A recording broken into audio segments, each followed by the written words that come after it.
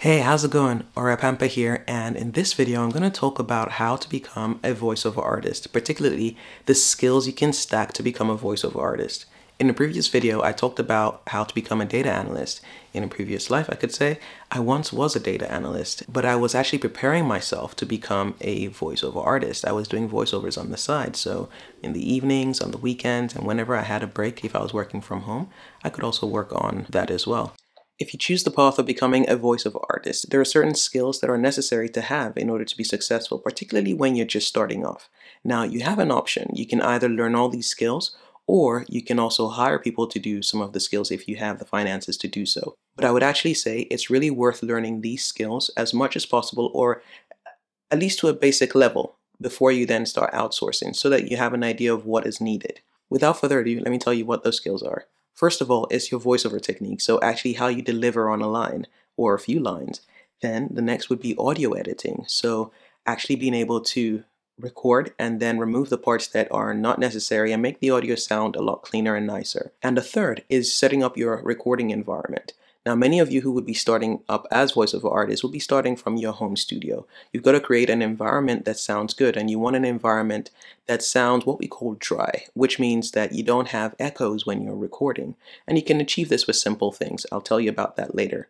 The fourth skill you need to learn is communication, and this is a skill that you can apply across different industries, across different fields. The important thing is to know how to communicate with clients in such a way that they are happy communicating with you and they are happy with the work that you deliver to them.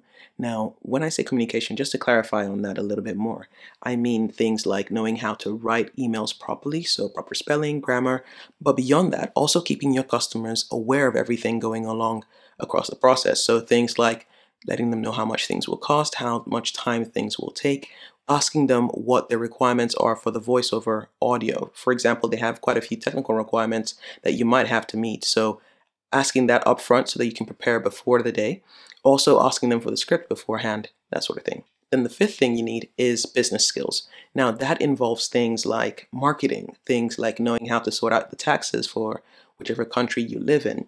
It also involves things like invoicing. Actually, invoicing is probably one of the most important business skills. So setting up an invoicing system where you can send the client the costs associated with the voiceover and then monitoring that and making sure that you get paid and get paid on time. So those are the 5 skills that you need to become a voiceover artist. Now I'm going to drill into each of those skills and explain them in a bit more detail.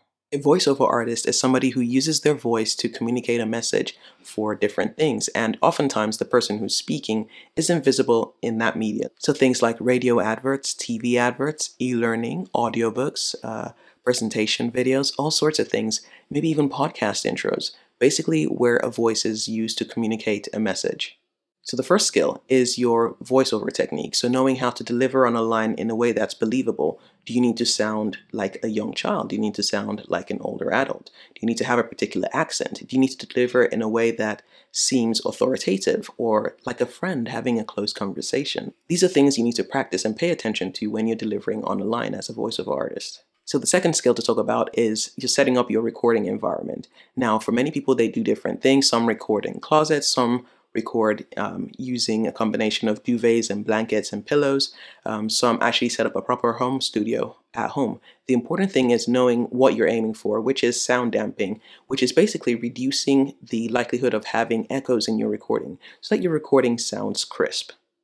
The third skill is audio editing, particularly if you're working from home and you're having to do a lot of auditions before you actually get jobs. It's worth learning at least the basics of audio editing. That involves cutting and removing parts that are not required in the audio, because when you're recording, you will make mistakes, and it's fine. It's just knowing how to remove those mistakes from the recording, then maybe doing a bit of noise reduction to reduce any of the low-level noise that comes in your recording. Besides that, there's also audio normalization. Then you can start moving on to learning things like audio equalization or EQ. Then the fourth, but often overlooked skill is client communication. And this can make or break your client relationship. You have to communicate with clients for different reasons. Most times this communication will be over email, but sometimes over audio or video calls. What I would recommend though is that if you have a conversation with clients over an audio call or video call, still send an email to them just to clarify that these are the things we spoke about on the call and make sure that everybody's on the same page, and you also have a paper trail to refer back to in case there are any issues that come up in future. Now, things to communicate with clients include things like timelines, things like the technical recording requirements that the clients may have. Also, understanding when the client deadline is and communicating how much time you need in order to record the first draft potentially, and then time for edits and revisions as well. Then you also need to communicate costs and then come to an agreement on payment terms. So when you do the job and then when you actually do get paid for that job. The fifth skill is actually another stack of skills, which is your business skills. So things like marketing communications, things like understanding invoicing and payments, and paying your taxes. Very important. And so those are the 5 skills that I believe are very important when it comes to becoming a voiceover artist, particularly a voiceover artist that works from home. Tell me, are you a voiceover artist or have you heard of voiceover before? Is it something that interests you or something you'd like to get into? Let me know in the comment section. If this video provided you any value, go ahead and leave a like emoji or a thumbs up emoji in the comments, and I'll catch you in the next video. In a future video, actually, I'm going to tell you about my journey into becoming a voiceover artist. I think that might be an interesting story time. Keep an eye out for that video. All right, I'll catch you in the next one. But in the meantime, check out some of my other videos that pop up somewhere on the screen. All right, my name is Apampa, and I'll catch you in the next video. Take care. Bye.